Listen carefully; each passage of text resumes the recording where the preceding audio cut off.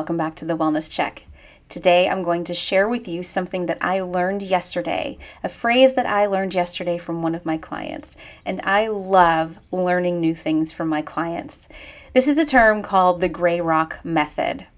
And technically, it's something that I've been talking about for over 15 years. I just didn't know that there was a term for it. And I'm so thankful that there is now. And I'm curious if you have heard of the term the gray rock method. The gray rock method is something that is used when you are in a relationship or around someone who societally, the buzzword is toxic, but more so shows the narcissistic traits, whether they have the symptomology of narcissism or they have a diagnosis of narcissistic personality disorder. This is where gray rock method comes in. And I'm going to share with you a couple interventions that have to do with gray rocking and when and how they are appropriate. So there's kind of like a double-edged sword with this conversation that yes, these techniques can be helpful in a lot of situations. My disclaimer is that you cannot use them in every situation because some situations will require you to really speak up and be very firm and use your voice and have boundaries, especially when it comes to keeping yourself or someone safe or big life events that need attention to detail.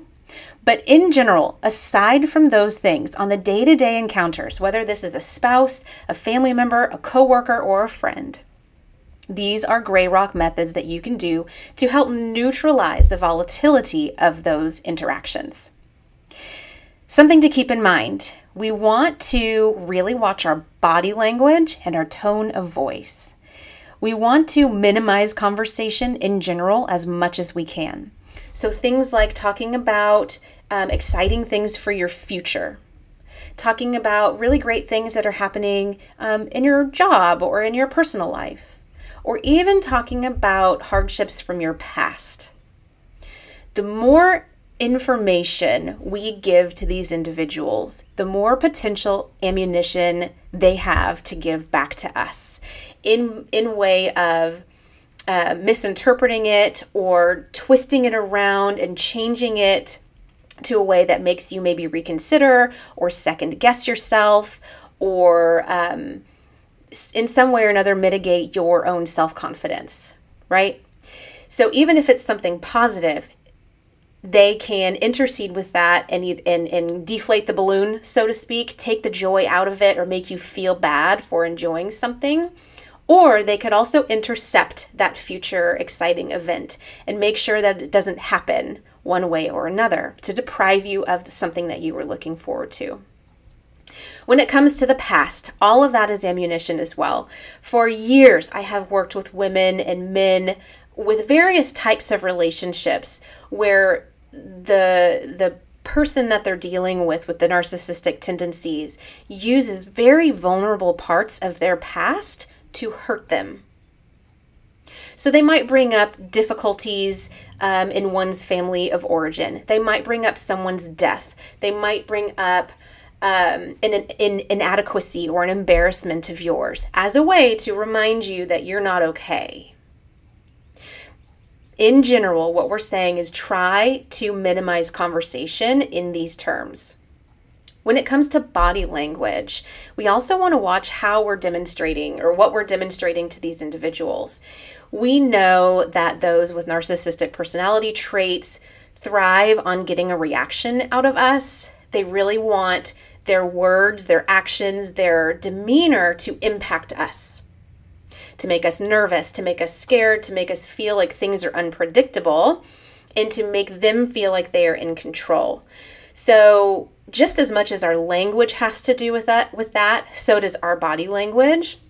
To keep a neutral stance is important. You know, we can do nods, we can do smiles. We're not overtly being disrespectful. You know, we're not shying away from eye contact. We're not becoming very quiet and meek and getting into the corner at all. We're just desensitizing and neutralizing the conversation. So that means we don't need to engage. There are situations where we need to, and we talked about that already. But in most situations, we don't need to engage. We don't have to answer their questions. We don't have to ask questions. We want to keep our responses pretty short, 1 to 2 words. And if they keep asking and keep asking, we say the same 1 to 2 words. These are skills that can help to neutralize a volatile conversation. Other things that we want to look out for is the sharing of our opinions. And again, time and place is appropriate and matters. But anything that is of interest to us can be turned against us. So we want to stay away from the obvious things like politics, discussions or differences in religion. If these things are different than the individual that we're trying to create healthy boundaries with, then that's just going to set us up for failure. So those are the big things. We have finances, we have parenting, we have the ways in which you socialize. Are you allowed to hang out with other people? Are you not? Is there a jealousy component to this? There are so many dynamics and intricacies within these relationships that can make it difficult for us to feel safe and predictable, like we're in a predictable place. The gray rock method, now that there's a term for it that I know about, can help with this. So just remember, there are techniques to using gray rock.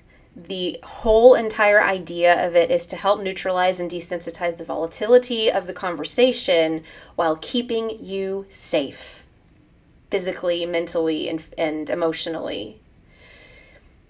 In situations where you can't do that, or that is not recommended because it might not keep you safe or it might impact someone else's safety, then we have to talk about how do we create those boundaries? How do we interact with someone with these tendencies? By using our voice, by standing really, tall, 10 toes on the ground sort of deal.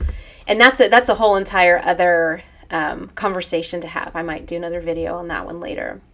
But I'm so excited that there's something called gray rocking, and I'm so thankful that my client educated me on that, and I'm going to be using that term a lot.